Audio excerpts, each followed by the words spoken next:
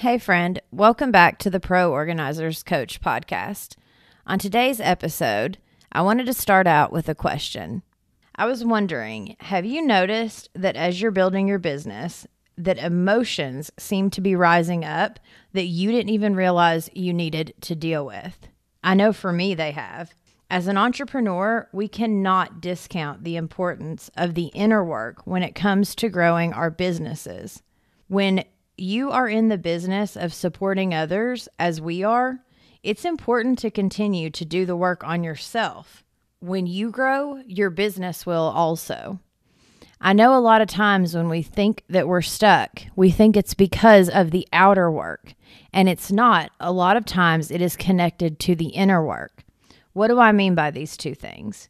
Well, doing the inner work in your business looks like aligning your work with your true skills and talents, getting clear on your why, working through mindset blocks like imposter syndrome or perfectionism, believing that you are worthy of the success you desire, being able to detach yourself from the outcome and truly trust yourself, managing the fear of being seen. And then doing the outer work in your business looks like having a good user-friendly website and branding, clearly communicating what you do with effective copy, creating compelling offers that serve your ideal clients, having a marketing strategy that supports your business goals, setting up your business properly, both legally and financially, and taking action to put yourself out there to grow your business. While both of these are equally important because you have to have the website, you have to have all of the foundational pieces for the outer parts of growing your business. We also, as entrepreneurs, need to focus on the inner work because it is just as important. Many people start a business thinking they need to nail all the specifics of the outer work only. Because we do want a website, a logo, and a social media following. But we get so focused on the quote-unquote how-to information and all the steps to start our businesses, and then we get into it and the inner stuff starts coming up. Like if you've created a website, but now you feel scared to hit publish, or you have an Instagram account, but you are afraid to hit share. Or you know your ideal clients, but you expect to attract them just through pure luck. This is so common, and it happens to all of us. In today's episode, we talk about the importance of the inner work and how you can get unstuck in your business by working on yourself. Listen, sister, there have been multiple times when I would be helping a client and realize that I was the one getting triggered. Or I would spend my days thinking if I could just post more on social media, then I'll get more clients. As a business owner, we must first learn to be honest with ourselves, which I get it. It's hard to do, but it is essential to having a successful business and a happy life. Today, I have a conversation with one of my community members, Tricia MILLICE. So we took the opportunity to talk about the things that we have both learned on our journey. If you are finding yourself stuck on your emotional journey or your entrepreneurial journey, please go to proorganizerscoach.com and set up an Unstuck session with me so that way we can get you back on track. As you know, my heart is to help you reach your highest potential professionally and personally, because as today's episode reveals, it is all connected to your success. All right, girl, you ready to do this? Let's get on with the episode. You are listening to the Pro Organizers Coach podcast. I'm Samantha Brown, a professional organizer and business coach. In this podcast, you will learn how to start and scale the organizing business of your dreams. So let's jump in. So it seems like the girls are starting to get to that place in their business, which we've all been there, where our emotions start to hinder our growth and we start to have to do the inner work before we start actually getting the clients. It doesn't take long because once you stop focusing on all the busy work stuff, the setting up a website and doing all of those things, emotions now have room to come in. And if you're not prepared for them, then they can get really ugly really fast. and cause you to stop doing what you're doing. Just quit because it's easy. It feels easier than the alternative. Taking a step forward right into that stuff. Yeah. And that's what I was telling the girls this morning is I was telling them, I'm like, I'm so proud of you that you're choosing to continue and like get over these humps, because right where you're feeling and like all the feels you're feeling right now is where a lot of people stop. Yeah. A lot of people quit. I think that's the Achilles heel for most entrepreneurs. And that's, it's kind of really the moment that you find out what you're made of. Mm-hmm. Like the moment you find out whether you have the courage to move forward. And basically that's all it comes down to. I was listening to Mel Robbins this morning on her podcast, and she kind of put a different spin on confidence, because everybody says they don't feel confident. But her spin and her definition is confidence is basically the ability to try, like just trying, right? You get confidence by trying. And even though it's scary, even though it's maybe terrifying, or you feel really shameful or whatever it is, just taking an action is how confidence is created. It's not a feeling, it's a thing. And it's a skill. You have to learn how to be confident, right? And that skill is taking action, which is what I feel like I've been doing this last week. So, well, the last few weeks, even though it's really scary, even though it's really terrifying, it's just like stepping into it no matter what, just doing it anyway. And that's how you learn, right? So like her way is like every time you try, you're learning, you're growing, you're expanding. It may not work out, but that's okay because that's a lesson, right? So instead of beating yourself up, like I'm working on a live for next week about going down the deep, dark rabbit hole of failure. You tried something new, you failure at the bottom of this deep, dark hole with all these deep, dark emotions like, self-loathing, self-doubt, shame, fear, and you have a choice. You have a choice to sit there with them in the dark, or you have the choice to stand up and take another step forward anyway. But so I would love to like dive into that, because literally it's come up like 5 people in the past like 2 days have been talking about how they're in that place. Yeah. I think more people than not are in that place. Yes. Some are willing to talk about it and some aren't ready to talk about it. So yeah. Yeah. And then one of the girls had even mentioned how she didn't want to come to a group. She had been kind of avoiding our group coaching sessions because she said they were making her feel like everyone else was succeeding. So I made sure to tell them this morning, I'm like, no, this right here where we're getting honest and real with who we are, this is what I want for our groups. Like, this is what I want. So, you're not alone, because we're all going through the exact same thing. Like, as an entrepreneur, like it should say somewhere, or there should be some kind of like, in little lettering, you will be dealing with your own junk along the way. Or you have to deal with your own junk along the way, because if you don't, it's always going to keep showing up. It'll just show up. It's inevitable that it's going to be a trigger of some sort will show up while you're doing your job. And it's going to take you by surprise if you're not prepared for it. Right. So yep. A part of this whole journey is learning how to get prepared for that. Right. So kind of that awareness is a huge thing. I always call awareness our lifeboat, because it really is. Because when you become aware of how you're feeling, what you're thinking, those beliefs you have, when you become aware of them, you can't become unaware of them again. They're there. So you climb into that lifeboat, and it's going to take you into that really scary journey. But in the end, it's going to save you, right? Absolutely. Well, and it's exactly what you said, where it will continue to show up. So like, okay, maybe I should quit wanting to be a professional organizer or quit this cleaning business because I can't deal with my own stuff. Oh, okay. Well, you may be pausing it for a moment, but then all of a sudden it's showing up at home with your kids, or it's showing up, in your marriage. It follows you because it's a part of you. It is. It's a part of you. And it's, in my view, depending on what you believe, for me, it's the universe is like throwing stones at me. Like, hello, wake up.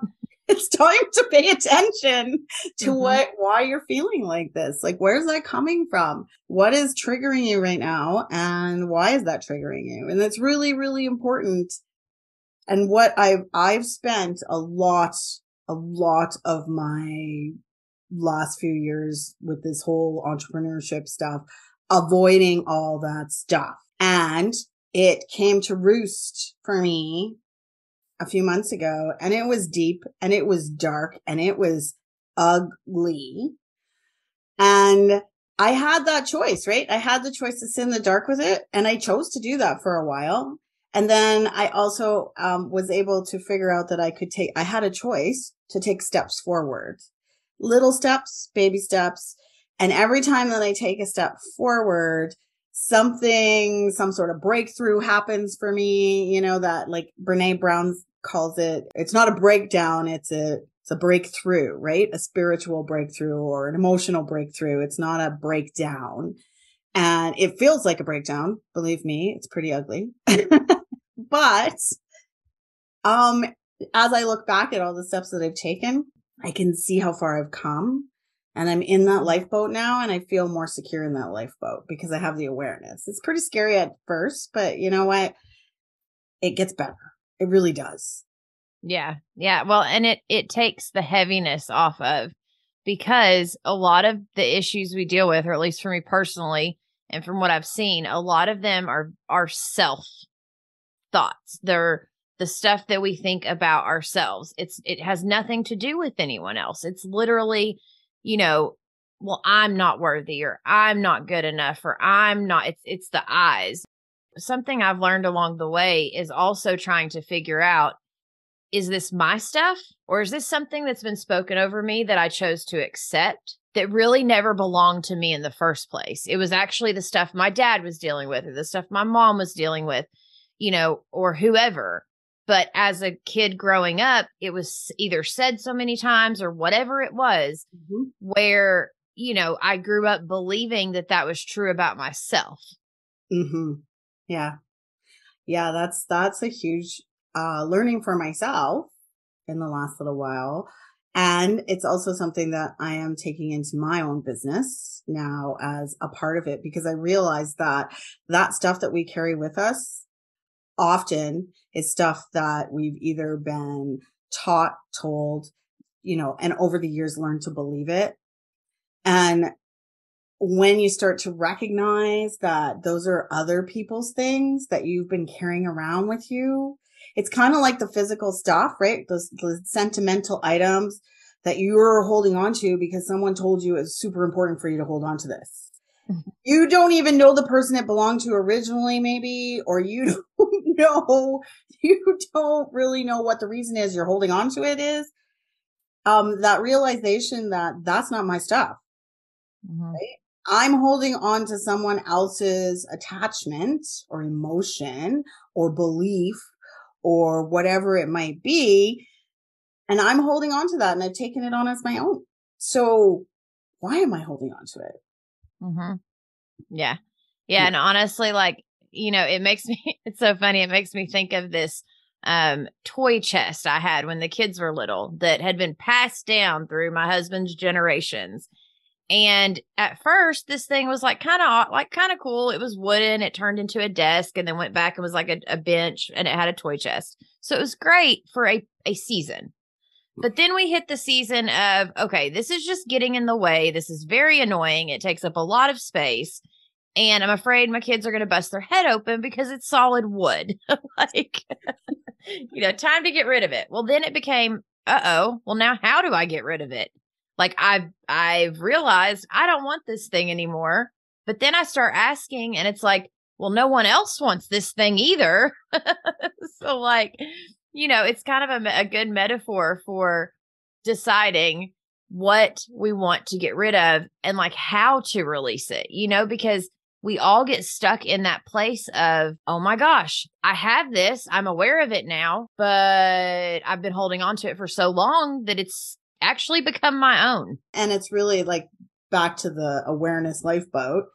If you're not really aware that it belongs to someone else, then it does become yours, right? It absolutely is yours. And you're carrying it around like this giant weight, a sack of potatoes over your shoulder all the time. And when you get in that lifeboat and you start to do the work, the hard work and the slogging through all of the crap and all that stuff, when you start to do the hard work, you realize that, hey, I can really just set these potatoes down now because they're not mine to carry. I'm not carrying your stuff anymore.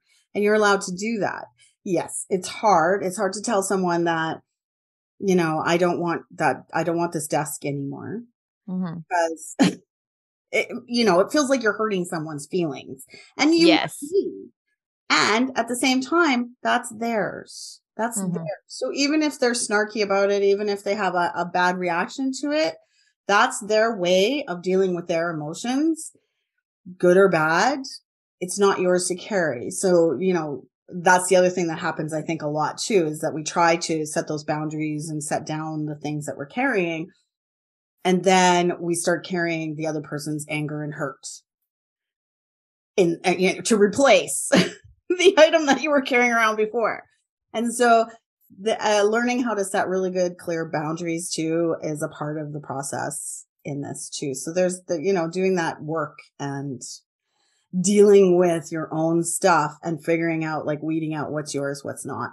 It's all part of that lovely process of having your own business. Yeah. Yeah. And, people that start their own businesses, like from the beginning, you think, oh my gosh, I'm going to have a business. I'm going to do this. I'm going to make money. Like, you think of all those things, but you don't think of the fact that, like, whether you like it or not, whether you believe it or not, you are on a journey of, like, healing yourself along the way. And if you're not ready for that side of the journey, you're absolutely not necessarily ready to own a business, because they really do go hand in hand, especially when, as professional organizers, we are going in and we are helping other people with their stuff.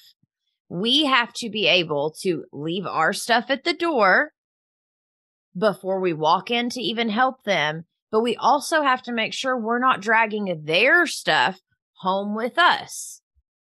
Exactly. And it's hard.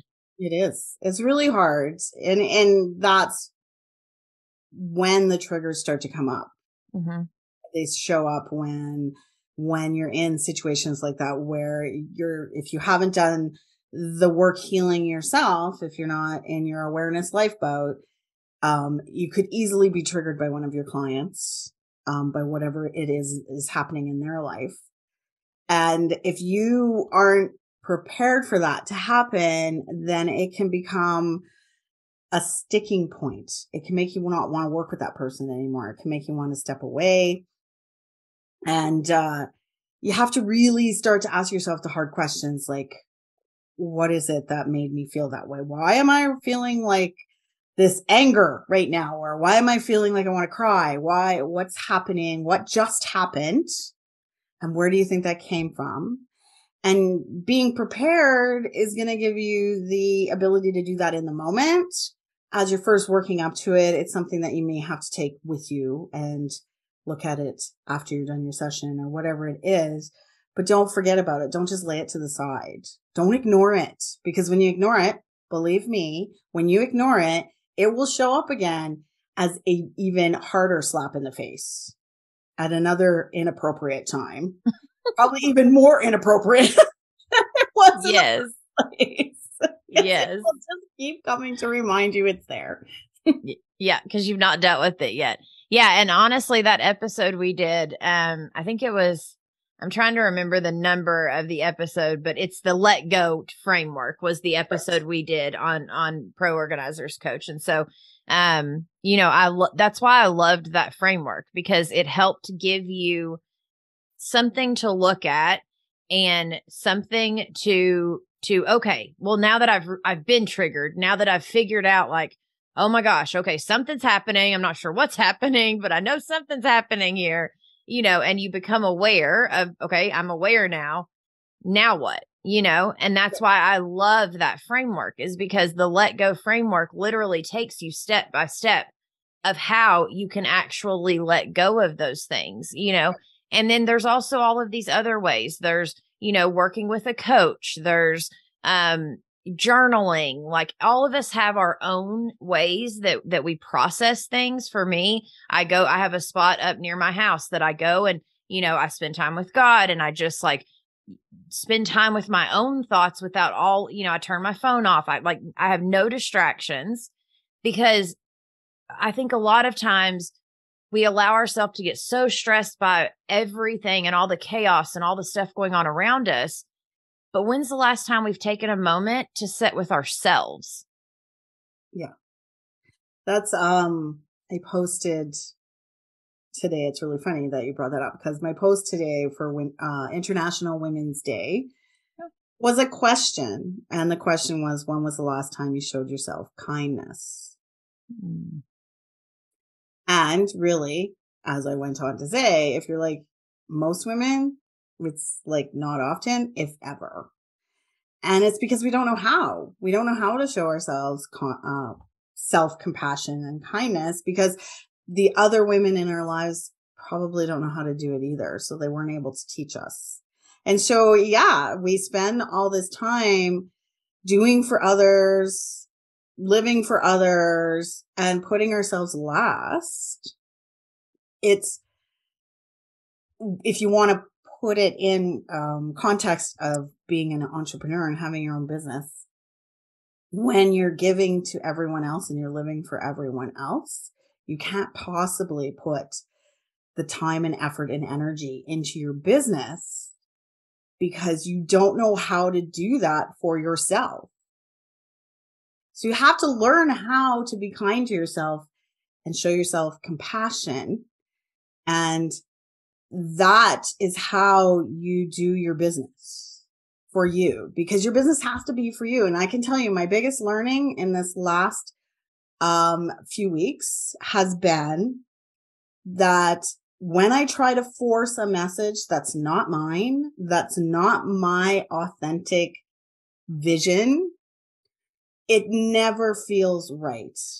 It always feels like I'm chasing something that doesn't exist, but I keep chasing it even though it's not there and I can't ever grab it because it's not real. And once I started to just allow myself to say what was on my heart and in my mind and just say it the way that I would say it, surprisingly, things are starting to change for me and my business, because now I get to be who I am. And yes, I'm still struggling with a little bit of that, the vulnerability and showing more of myself. But each time I do it, it's like that building of the confidence thing. Each time I take one of those little tiny steps, that gets me closer to that confidence and the knowledge and the knowing how to do it and just feeling good about what I'm putting out there. Yeah. Yeah. And honestly, like, it's the whole kindness thing for women as an entrepreneur is making me think of, especially when you start a business that you're working from home, all of the back end stuff is you working from home, because, whether you're a mom or a daughter or a sister or whatever you are, you end up almost feeling guilt about taking time in your office or where in your car, which I've done many a times, or in the closet, like wherever you are trying to build your business, we end up feeling guilty, like, oh, but I should be doing this, or I should be doing that, or, for all these other people. And I heard it said, and I think I've said it before on the podcast, but it was so good, I have to repeat it. So I'd heard it said, and I forget who said it, but she was talking about your teacup and how all of us try to give to others from our teacup. But our teacup should be overflowing so full that we have enough to give to everyone else out of our saucer. Yeah. And that's the only way we're good enough for anyone. Because if we're giving from our teacup, we are going to be depleted. But if we're giving from our saucer, it's because we are overflowing so much. And there's so much overflow from who we are on the inside and who we are becoming. Yeah. That they are just naturally taken care of. I love that. That's a really great visual, because I'm a visual person. I love visual ideas. And Yeah. And what I would add to that is that in order for us to be so full that our saucer is full too, is coming from us inside of you. So that's something that you get to do for yourself. It's not selfish. People, and I've been saying this since I became a mom, is selfish is not a bad word. Selfless is where we get ourselves into trouble. When we're selfless, we're doing for others all the time. And in society, that's kind of celebrated. When you do for others, when you're a mom, you should be doing everything for your kids. You should be tired all the time. You should be like, badge of honor. In reality, being selfish is how you can do for others, like you said, from your saucer instead of from your cup. Because you're right. If you keep taking from that cup, you're never giving back to yourself. So I would add to that the cup being empty is being selfless, and the cup overflowing is being selfish. You're still sharing yourself, but not in a way that it depletes you and makes you tired and takes everything away from you. Yeah. Well, because when we're no good, like I heard it said also one time that as women, we're the thermostats of our home. And it's true. And as business owners, we're the thermostat of our business. And so whatever mood we're in or however we're feeling or whatever's going on the inside for us, that's why it doesn't work when we're putting stuff out, when we're coming from a place of stress and anxiety and feeling like I've got to and I have to, and it's a to-do list. And, but when we can come from a place of, I really just want to help people, but it's because I know how worthy I am to help those people. And I've done my own healing, because that's what this all comes back down to is, being able to look at ourselves and have an honest analysis of ourselves. And on a scale of 1 to 10, how healed are we from all of our junk? Because if we all took a moment and thought about it, we would know truly, like, how healed am I? And even for me, just, I don't know, maybe a year and a half ago, 2 years ago, like it wasn't that long ago. Honestly, I would have been like a 2 or 3 out of 10. Like if 10 is healed, I was like a 2.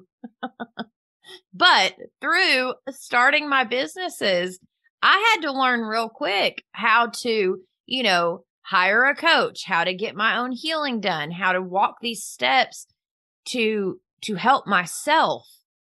And now I would say I'm closer to like, a 7 or an 8. I don't have it all figured out, but I have more better days than I do bad days. So to me, that's good. That's a win. I like that. That's a win. And that's why with my let go format, what I've come up with, that's why I put love first, is because it really does all start within yourself, right? It's about not only just healing, but just understanding who you are and what you want. Like that's a big question that I've been asking people is like, what do you want? It's not out of judgment. It's not like, what do you want? It's like, what do you want? Because if you don't know what you want, you can't really make any changes to go for it. Right. So yeah. And feeding back to your like healing piece. It actually was in the past couple of months that I had this breakthrough realization that I had been carrying the trauma of the fact that I had postpartum when my boys were born. And it was a really, really, really hard time for our family. It was a hard time for me, and it was hard for my husband. And I was carrying this guilt that I had done this to him because I wasn't a really great mom back then because I just didn't have the capacity. And my postpartum turned into a major depression for 5 years. For the first 5 years of my children's life, I wasn't fully present because I couldn't be. Mm-hmm. And it was just recently that I realized that was something I had never thought of as a trauma before. And once I was able to kind of go, that was a trauma. It was very traumatizing for all of us. And I am now able to kind of start laying it down and stop carrying it as a trauma. It's something that happened. It was traumatizing, and I'm not in that space anymore. I'm not there. So that's part of that healing. And that's part of that love piece of giving myself the space to feel it, to name it, and to lay it down and make the change. So that's what, it's taken me time. And like you said, I'm not nowhere, but things are going to come up. Trauma's going to happen. You're going to get triggered. Things are going to come up. The difference now for me is that I'm able to see what's going on. I'm able to sit with the feelings, get curious about where they're coming from, name them, which is big because most of us don't know how to name our big emotions. And I'm able to actually see how that's affecting everything else, including my business. That trauma that I was carrying and not naming it trauma was showing up with me being afraid to be vulnerable, because that's scary. Because when I was really super vulnerable, I wasn't believed back then. I wasn't able to name it back then. So yeah, I carried that fear with me, that fear of vulnerability. And so as I've been able to lay it down, I've been able to be more vulnerable in what I put out in my business. Yeah, which comes through as authentic, which people can feel, which, and like, I don't know how you lived with that for 5 years when I had postpartum with my son, but it was a shorter postpartum. But I honestly thought that like everyone was out to kill me. Like, I mean, it was some intense like time in my life where I seriously like thought people were trying to steal my son from me. Like, I mean, it was bad. And, looking back on it now, I mean, I guess I've never even looked at it that way either, of just like being able to look at it kind of the way we would give someone else compassion about something like that. Why can we not do the same for ourselves? Yeah. Right. And we don't, because we're not taught how to do that. It's that question of, when was the last time you showed yourself kindness? Mm-hmm. You spend so much time being afraid of asking for help because you're fearful that you're going to be judged, or there's going to be some sort of blowback, right? Somebody's going to say something negative. You ask for help. Why can't you do it by yourself? I didn't suffer as much in my postpartum from the paranoid thing. For me, it was more like my life felt so out of control. I would always say it was like I was standing in the eye of a tornado, and my entire life was just spinning so fast around me, and I could not grab onto anything solid. I always felt like I was on unsolid ground. And that went on for 5 years. I always felt like there was this giant hole inside of me, and I could never fill it with anything. And that part, even though I got better, that piece, that idea that I could never, everything was out of control. I had to control everything in order for life to feel secure and safe. Mm-hmm. I carried that with me, and that's what I was doing in my business. Right. So yeah, it's absolutely an important piece to show yourself compassion, because if a friend told you that, would you say to yourself, oh my God, you need to just control everything in your life, because if you don't, you're not going to ever feel safe. You should just go. Right. You wouldn't do that, right? To a friend, you would go, oh my gosh, that's horrible. That's terrible that you went through that. I'm so sorry that happened. How can I help you? Right? Yeah. But we don't do that for ourselves. Ever. And so when I started to do this for myself, at first, of course, it feels really awkward and weird. It's like, what are you doing? Like, talking to yourself like that. But then I'm slowly noticing that as I do that, it just feels so much better. And I actually feel like I don't have to control every single aspect of every minute of every day anymore. I can just allow it to happen, which is how life should be. Because life is messy. Life is ugly sometimes. It's, but it's also beautiful at the same time. Like there's this beauty and messiness that is supposed to happen. And when you try to control all of that, you really actually take the beauty out of it too, because you're missing it all. Yes. Yeah. Yeah. You're squashing everything because you're so busy trying to keep the control and trying to make sure everything's perfect. And like, you can't see anything outside of your own thoughts and feelings. Mm-hmm. Yep. Yeah. Absolutely. Yeah. Yeah. So tell us real quick your let go framework. We got L for love. Tell us E. E is for energy. So it's basically an exploration of where your energy is going. Like, are you putting energy in trying to control everything? And how can we change that? And what kind of energy do you want in your business, in your life? So how can we work into that? And then T is for time. Again, an exploration of how do you want to spend your time?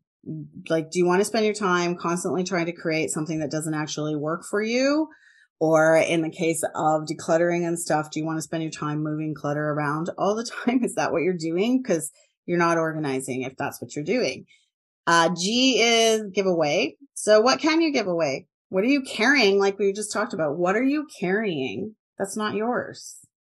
Mm-hmm. So, in the case of clutter, what items have you been holding on to because somebody else had an emotion attached to it that now you're carrying as your own?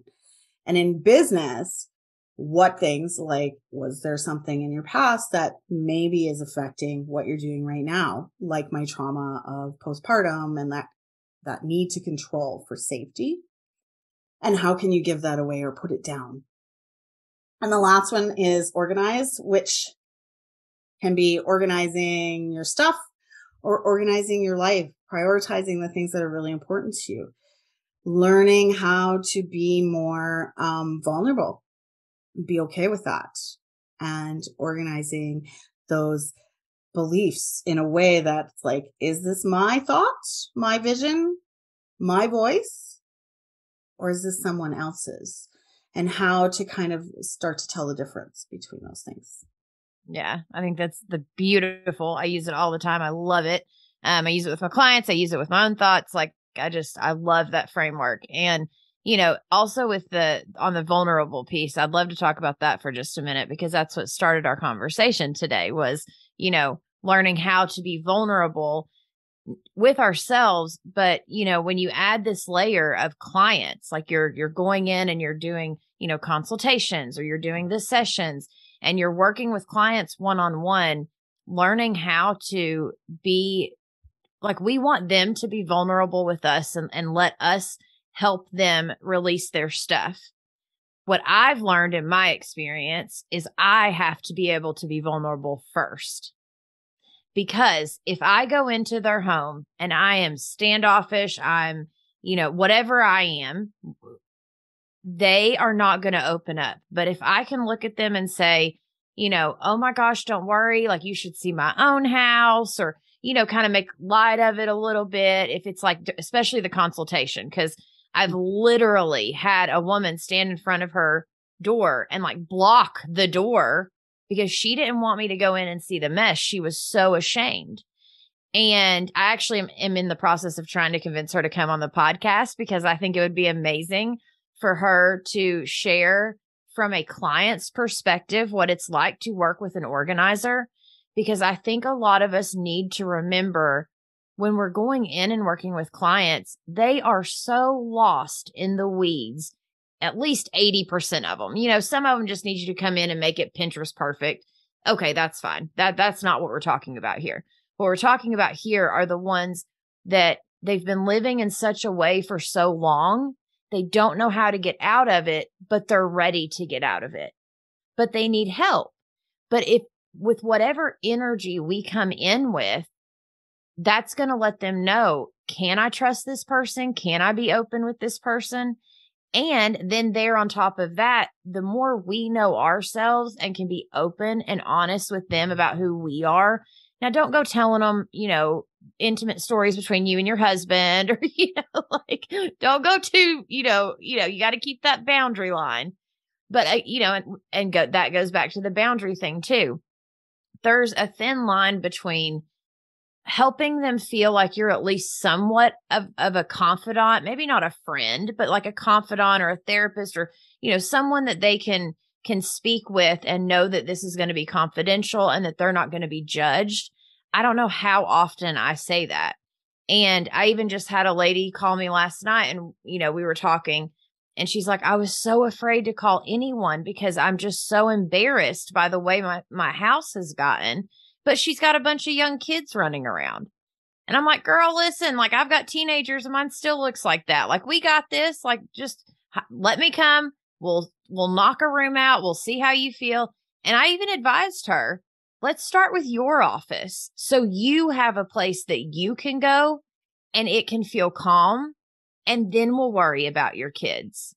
And do you know, she felt guilt about that in the middle of that conversation. She was like, are you me? Why would we focus on me first? She said, wouldn't that make me a bad mom? Shouldn't I focus on my kids first? Yeah. Yeah. That's like going back to my post where, that whole asking for help is a weakness, and the fear of being judged or made fun of because you can't do it yourself, right? That's the thing. I notice it lots in moms, but it happens a lot in women in general. Yes. That feeling of like, if I ask for help, then there's going to be there's something wrong with me. Right. So, the one thing that I want to remind everyone that, when you start to do like, who's my dream client? Your dream client is you yesterday. Right. So if you are setting such strict boundaries where you're not actually sharing any of your life with them, then how are they going to be able to know, like, and trust you? They can't. Yes. Right. Nope. So boundaries are important. Like, hey, you can't call me in the middle of the night. I'm not answering my emails until, the next business day, blah, blah, blah, whatever your boundaries are. But if you also have like these really, really tight, tough boundaries on, like, I'm never sharing a single thing about myself. I'm coming in. We're just going to do it. We're going to get it done. And I'm leaving. And there it is. That is really clinical. And most people don't respond to clinical, right? When you go to a doctor who is like really stiff and matter of fact, usually they come across as arrogant and rude, and they don't feel caring, right? And you don't really want to go back to them. Yeah. Well, and it's the same with your home. Like, that is the exact same thing of, I don't let half of my family members come to my house. The idea of calling a stranger on the phone and being like, hey, can you come help me go through my panty drawer? Right. It's vulnerability. It's the same thing as standing naked in front of a crowded room. Right. The same kind of feeling, right? Our brain doesn't know the difference between excitement and anxiety. Really, they feel the same in our brain and in our bodies sometimes, right? So yeah, when we don't trust someone, being vulnerable with that person, we don't know them. We don't know that we can trust them yet. It feels really unsafe. And so, of course, what's the first thing we're going to do? We're going to stand in front of the door like your client. We're going to be like, no, you can't. You're scary.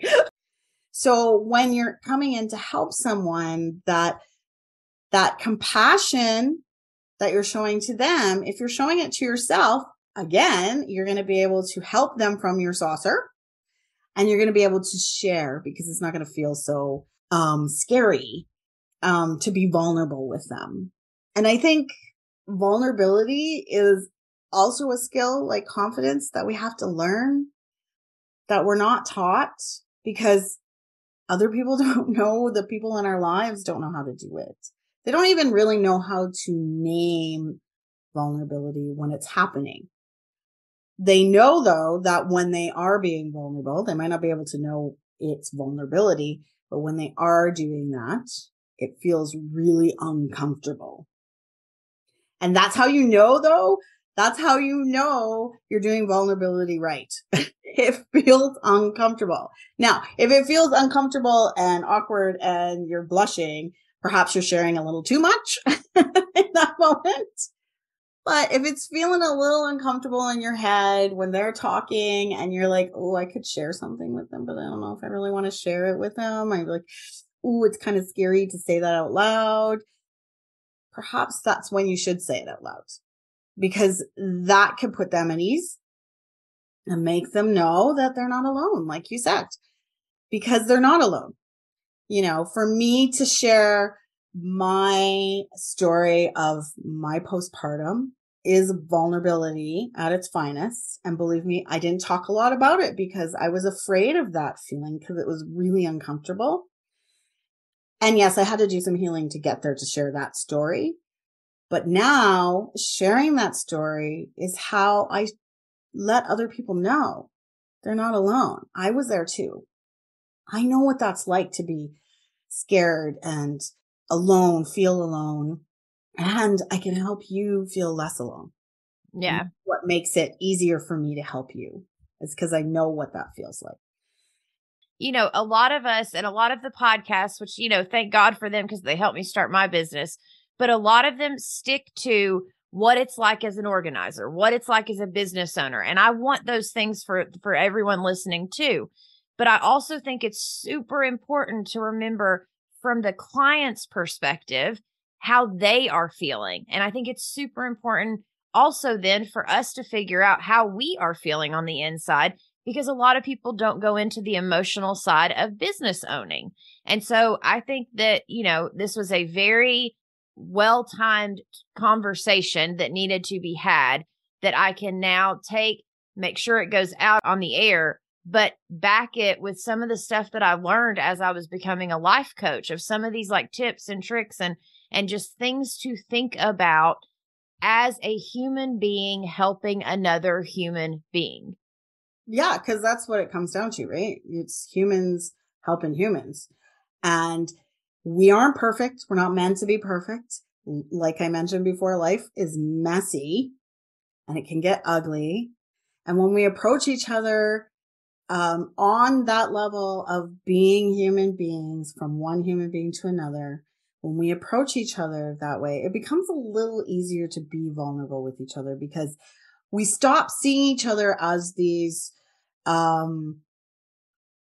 perfect beings. Oh my gosh, your life. We stop comparing, I guess is what I want to say, because comparison is exactly how we get down that deep, dark hole with those deep, dark emotions. As soon as you start to compare, you can guarantee that's where you're going to end up. And then all of a sudden, that other person isn't a human being to us anymore. We don't see them on that level. And it's way easier to be judging and to be mean to someone that you don't see as a human. Right? Yeah. Whether that's your intention or not, your energy is going to come off that way. Yeah. And so when we're acting like we're afraid of each other, we can't be vulnerable in that moment, right? Mm-hmm. So going into a business, any business, whether it's financial advisors or organizers or life coaches, if you go into it with a matter of fact, cut and dry, black and white kind of attitude, you're going to find yourself lost, because human beings are just a big bundle of emotional vulnerability, messiness, and ugliness sometimes, mixed with some joy and happiness, right?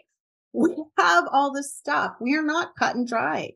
We are not just one way. That's what makes it so cool, is we're all so different. So if you can just kind of leave your stuff at the door and say, I'm going to help another fellow human being right now today. I am here to help you, you know, lay down some of your stuff. It's going to just be easier to be vulnerable with them. It's going to be easier to have that relationship. Yeah, we're not going to be best friends, but we're going to have a relationship when you're working with someone. No matter how you're working with them, there's a relationship there. And if they can't trust you or like you, then that relationship is going to be strained and it's not going to happen. So yeah, I love that. Human to human. That's what we do.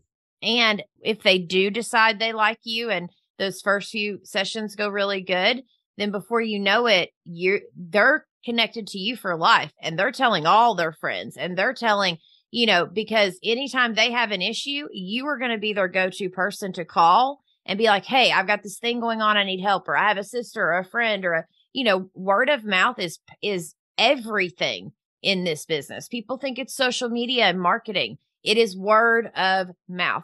Like I don't know how many organizers I've talked to that have been doing this for 15 years now, and they never once have even posted anything on social because they made sure that their clients felt taken care of, and they went the extra mile, and they were compassionate with them. Those are the people that they stay booked out 24/7 because word got out. Yeah. Well, and I just wrote this down because it just popped into my head when you were talking. Ultimately, it's about how you make them feel. That's what they're going to remember. They're not going to remember what you did, maybe necessarily, but they will remember how they felt when they were working with you, or when they were talking to you, or when they were in a session with you. They're going to remember that emotion, and that's what they're sharing with other people. It's not what you did necessarily, right? That might come into it in the conversation, but for the most part, it's how they felt before, during, and after. And so if you go in there and human to human, they're going to feel a connection. And that's what we want as human beings, is connection. We're hardwired for that, right? Our brains want that. We can't do this by ourselves. And so I really look at it this way, is that instead of seeing asking for help as a weakness, I want people to understand, especially women, that when you ask for help, that's a strength. That's going to make you stronger. It makes all of us stronger. Yeah.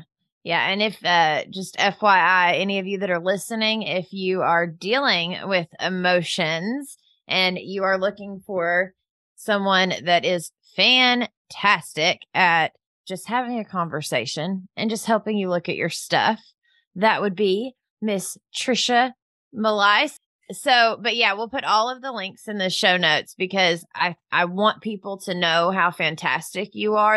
I want to say I love you and thank you. That's just makes me want to cry. It makes my heart sing because I love what I do, and I love helping other women find their own voices and their vision, and just be able to name their emotions and be able to become their authentic self, whatever that is. I love it when I see someone get it and just go, oh, yeah, I get to be me. This is okay. Right? So thank you for saying all your lovely words. Yeah, absolutely. And, just as we're winding down, I just wanted to say real quick that, if you are needing to work on your own personal, emotional sanity, trauma, all the things, then Tricia's your person. If you're needing to work on the business side of things and like, okay, well, I'm starting to build my business, but I'm not really sure how this is working or that is working. But you also need, like a lot of my clients that I do one-on-one, we still go over some stuff that is emotional sometimes for the business because it matters. Like if you've had a consultation and you're like, okay, I walked away from that. That didn't feel good. I'm not really sure what happened, why it happened, where I went wrong. Then I'm your girl. But either way, whatever you're dealing with, we've got you covered, and the links will be in the show notes below. And we are both inside of the Pro Organizers Coach community membership. So if you're thinking about joining that, make sure to go do that, please. And Tricia, I thank you so much for being on the podcast today. Thanks. This has been great. I love our conversations. They're always really informative, and they just make me feel good at the end of. Me too. I ended up spending the day like skipping through the rest of my day because I had a conversation with you. I know, that's how I'm feeling right now too. Yeah. So I can do anything. Yes. Well, thank you so much. You have been listening to the Pro Organizers Coach podcast. Go to the show notes to find all of the links mentioned in this episode and hit that subscribe and automatic download button so you don't miss a single thing. Thanks for listening.